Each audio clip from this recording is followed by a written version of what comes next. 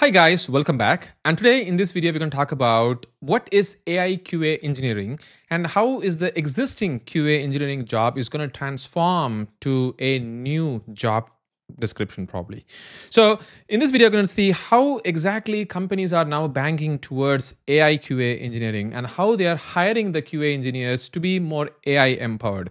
One of the examples that I actually went and looked in the job descriptions of the LinkedIn jobs is that, for example, this particular company that I was seeing over here, Well, which is from Austin, Texas, and they are looking for an AI first senior QA engineer, right? I think this is a marketing for the company itself, like whatever company that I'm going to show right now, these jobs are pretty much like marketing for them.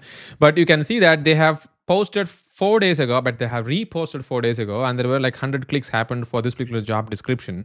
And what they're actually looking for right now is that they're looking for an QA engineer or a senior QA engineer who can thrive an AI first engineering culture. To be honest, at the moment, they're not really looking for a person who can do a fine tuning or test a fine tune of the large language model or something like that. But they're looking for a person who can actually use the power of the large language model in their testing purposes. For example, they can use the cursor. See, what they're looking for is use the AI tools like cursor to rapidly generate test case from the requirement, user stories, and code difference. And also maintain or build the test like Cypress or Playwright using these tools. And also how you can improve the code coverage and anonymous detection for the CI/CD pipeline. And there is one point which is very important over here. This says use LLM and agent to simulate the user behavior for a broader scenario coverage. So basically, you are going to be using the power of these tools like the GitHub Copilot or Windsurf or Cursor to write the test cases and improve your existing test cases. And at the same time, they're also looking for a way for you to use the LLMs and the agents to simulate user behavior. So it is a bit more level further, not just about using the cursor. Probably you'll be using the model context protocol like MCP servers to do all of these operations. But I think this particular role, they're looking for a more generic engineer, not exactly like a person who has to be like certified AI person, but they're looking for using a person who has knowledge on these tools and also trying to improve from there on, something like that, right? We have actually covered exactly all of these detail in our Udemy courses, as you can see over here.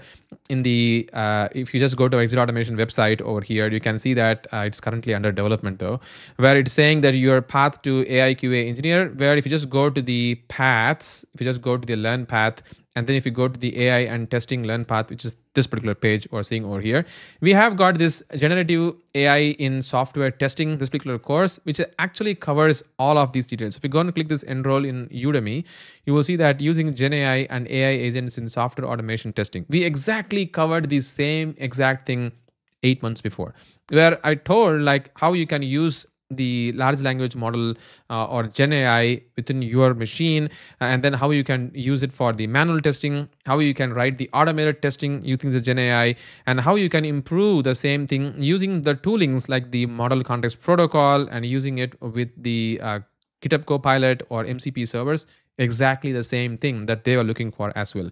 And not only that, if you want to improve your existing automation test suite with the power of these AI, like self-healing for that matter, we have also covered that over here in this particular course. This is exactly what they're looking for. And in this particular job description, they went a level further and they told that use LLMs and agent to simulate the user behavior.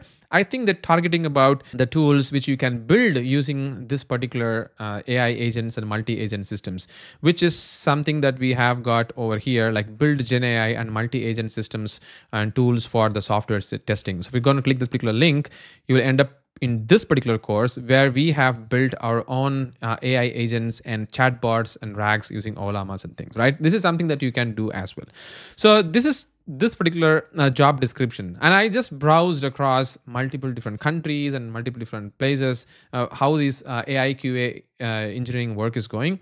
One of the popular post which I saw is from the Notion company, which is very popular for documenting and things. That you might have used it many times.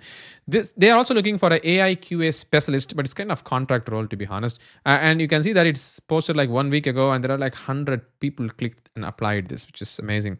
what they are looking for at the moment is that they are looking for a person who can perform a routine structured QA review of the AI support interaction across the chat, emails, and for email for qualitative and quantitative accuracy. And they're also looking for validate and continuously improve auto QA scoring and matrices prior to deployment and ongoing operation. I think what they're exactly looking for is they have a system where you can use the auto QA as a tool which can help to identify whether the scoring and matrices are as expected or not.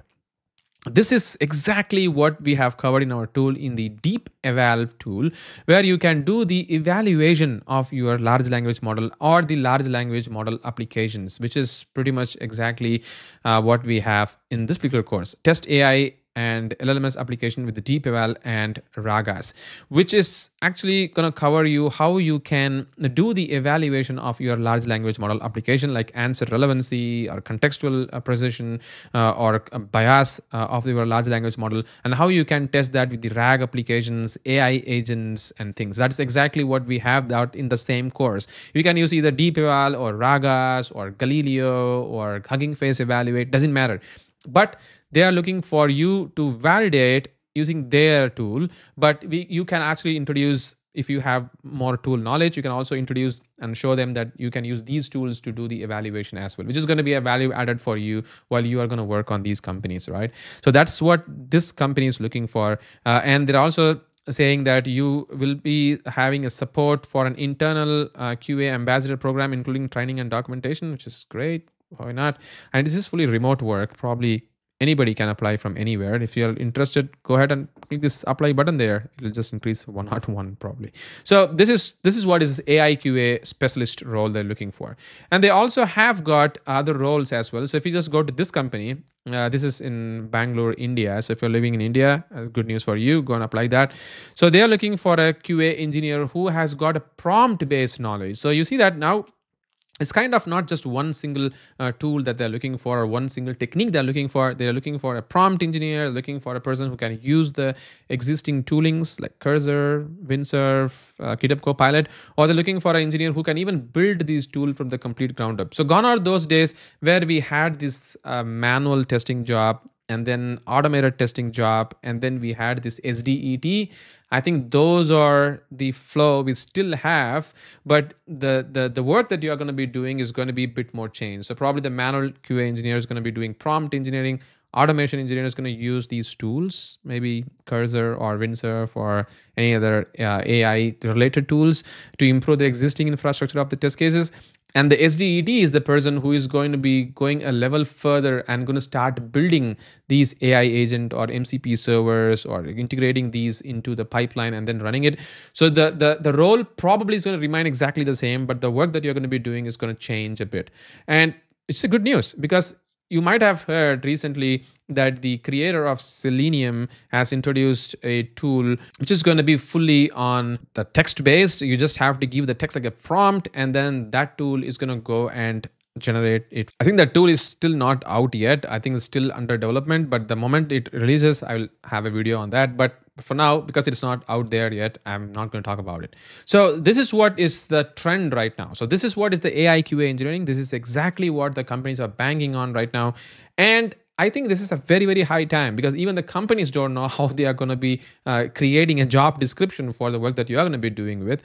And because this is a high time for us to get into the new transition happening on the AI QA side, I will highly recommend you to start learning right now because if you catch up early, you will not regret late, right? So just go and catch up, start learning about it, but you are not going to really replace anything on your existing infrastructure or the code or the knowledge that you have got.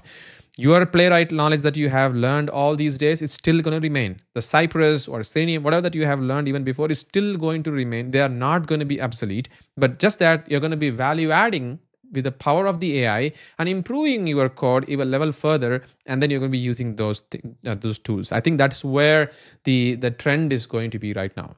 So that's it, guys. This is all about the AI QA engineering and how the trend is shaping right now for the QA engineer at the job. I think this video is going to giving you a bit of an high level details on how you can go a level further. And if you really wanted to learn even more, please go ahead to the Execute Automation website, where we have got the courses over here. This is an old site. I'm releasing a new one pretty soon. But if you just go to the learning paths, you can see all the different paths that you can choose to learn the AI related courses, and you'll be becoming an AI QA, certified AI QA engineers probably.